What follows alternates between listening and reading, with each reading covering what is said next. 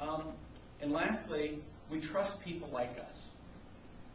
We trust people that are like us. So all of a sudden, social media is coming at just the right time for marketing. This is the tool that is necessary. It's why social responsibility is so important now, and social networking is a potent tool to gain trust. Because if we want to talk to people like us, what better than using technology and learning about things through our friends? So I hope that was worth the walk. So I want to share something about social good, and the way this presentation actually has happened in a way has been through social good, through social media, on Twitter.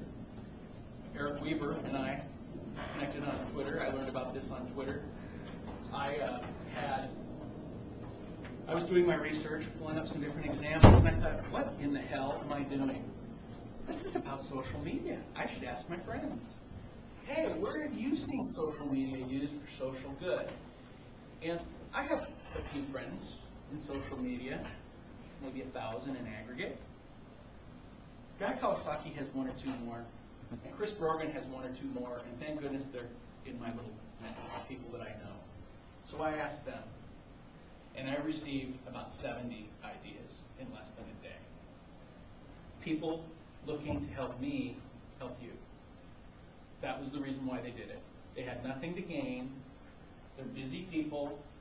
We're all busy. They took the time to send me a message and share an idea, sometimes over several messages, sometimes over emails. And I'm going to thank them. But up front, I need to thank Chris and Guy, even though they aren't here. In fact, they took the time to actually, they trusted me to their network, and their network thereby shared with you. So a lot of these examples come from them. I did not find some of these examples through research.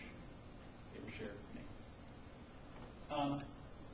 These are just a few of the responses of about 4 pages of tweets that I got from folks that were sharing ideas with me. I'm not going to leave it very visual. Look ahead and see what we'll talk about. Hopefully this will work. I want to start sharing a few examples now. This is a video that I hope and pray will work. This is our first try.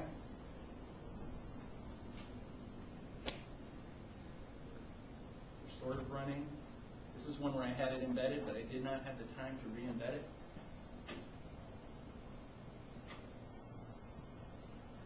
Okay. You really can't hear the volume much.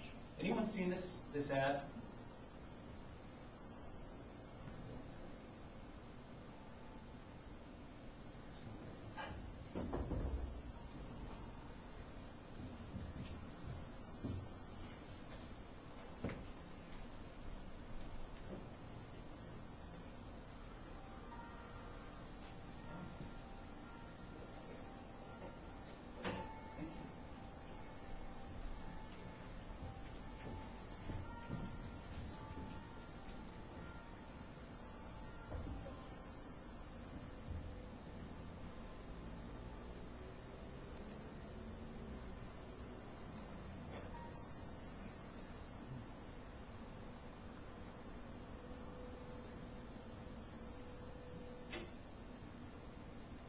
So charity water, a lot of social media is being driven now. I don't care what anybody says, the best social media campaigns are still using some advertising. They're using some traditional media. Charity water actually played that in prime time and really took off. They were already doing quite well just through relationships. Let me go back. Not as elegant as the way I was doing it the other way.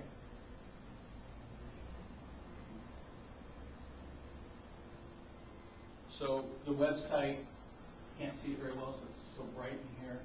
But basically what charity water is you buy oddly bottled water. You go, wait a minute, bottled water isn't any good for the environment. Well, they charge you quite a bit of money for the water, and 100% of the proceeds go to charity because they've been sponsored to cover all their costs by corporate sponsors. Charity water is doing some amazing things. I would urge you to take a few minutes when we're done. I'm going to share this online with you. I'll slide share it. But take some time to actually check out charity water. I think you'll be impressed. Anyone heard of free rice? Free rice is an amazing story, really, when you think about it. Free rice has this really interesting concept where it sort of rewards you for coming to their site and actually having fun, if you like words like I do. What you do is you basically try and figure out the best answer to each word, and each time you get a word right, it gives you 20 points, which actually is 20 grains of rice, which doesn't sound like much, but if you get enough people doing this, it adds up. And you actually, kids are using it, people are using it, and it's about language and vocabulary and things like that. But as you use it, the rice sort of fills the bowl. And once you get so many right, you get 100, and it goes along the side there. So 500,000 people are using it daily right now. 500,000 people, 37 billion grains of rice. They fed 700,000 people, including 27,000 Myanmar refugees. I've got a video here. I don't think I'm going to do it, but there's a video here that actually shows what's happening there. It's pretty moving, really, but it's about 5 minutes long. I was going to cut to a little piece in it, but it's this is in 9 months. It's pretty impressive. Anyone heard of Causes on Facebook or MySpace? This is probably going to be as instrumental as anything in getting people involved in charity. And what's great is people are donating that have never donated before because it's so simple. The statistics on Causes is there's 12 million users, 80,000 causes. 20,000 of those causes have been funded already. 2.5 million has been invested by people at about $10 to $25, $30 a pop. On Facebook, there's 60,000 users a day, and on MySpace, 25,000 users a day. What's important about this is that you can set up a cause in about 3 minutes, and it can be anything. So there's legitimate causes, Save Darfur. There's, help me, keep my stocks clean. I mean, there's some silly stuff too. But the point is that they've created an engine, and 100% of the dollars go to charity. Network for Good and Global Giving are two organizations you should be really familiar with. They had a kind of a competition. Parade Magazine and the Case Foundation, Steve Case. Steve Case actually, his foundation, along with Cisco and another tech company, I forget which one, founded Network for Good. And Network for Good is doing some amazing things. This was over the course of about 6 weeks. They had a competition, basically, between Network for Good and Global Giving. Global Giving is more of a philanthropical site. And the total number of donations versus charity badges versus the donation amount, the number of donations in one day. This was all through Network for Good and Global Giving. Yes? Are charity badges like badges you put on your blog? Exactly. Okay. Exactly.